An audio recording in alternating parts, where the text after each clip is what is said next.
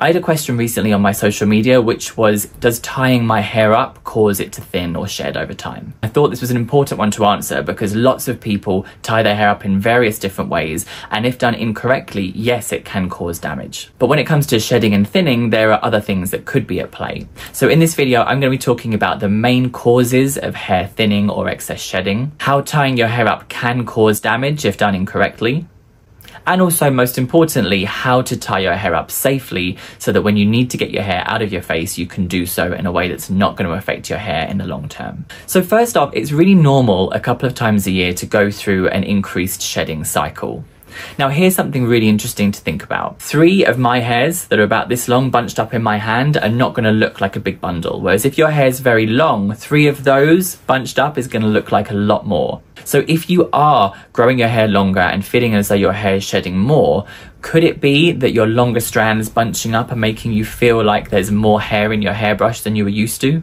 That kind of cyclic shedding throughout the year can last anywhere from a few weeks to a couple of months, and so if that is the case, then it will usually rectify itself over time. But increased hair shedding can be triggered by stress or a shock or poor health or an illness, and typically what happens there is your follicles are kind of shocked and reset, which can cause a bout of shedding, but then followed by a bout of new hair growth. Pregnancy or changes in hormones in general can really affect the way that your hair grows, again triggering your hair follicles to shed or grow. And of course, serious illnesses can cause your hair to thin as well. When it comes to menopause or simply just getting older, it's likely that our hair will all get slightly thinner over time, but it's important to know the cause so that then you can take action. If you're concerned about your health or your immunity, then it's worth checking with a medical professional and get some blood work done to make sure that you're not deficient in anything, because that can really play havoc with your hair.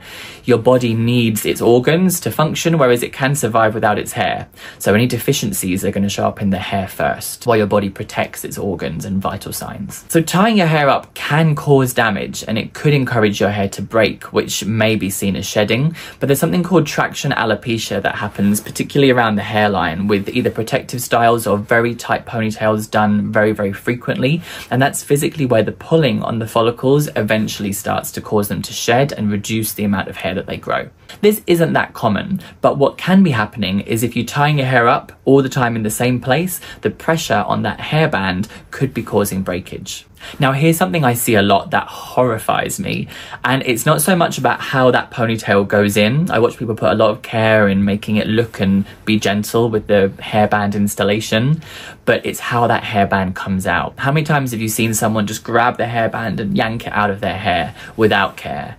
And then you're going to have some strands left in the hairband, and that's really going to cause breakage. Maybe just 1 or 2 strands at a time, but if you're doing that every day or multiple times a day, you'll be certain to be getting unwanted breakage that you're going to notice very quickly. So if you do want to exercise or you want to make sure your hair is secured up when you sleep, which I do recommend by the way, here's how I would say is the healthiest way to put your hair up. First off, invest in some really chunky, thick silk scrunchies. The thicker the better, and I do think silk is better than satin. You're going to secure your hair low down at the nape, either in the middle or to the side. I prefer down here rather than up here because we're kind of in the line of gravity, so it's not going to wobble around putting any pressure on your roots. And then once you've secured at the base, you're going to do a soft braid, or you can twist the hair together if you prefer not to have it braided, and then secure the end with another silk scrunchie. If you want to go one step further and secure your hair as healthily as possible, you can take that braid and wrap it around the base, putting a 3rd silk scrunchie on top to hold it in place. This is particularly good for those of you that are runners.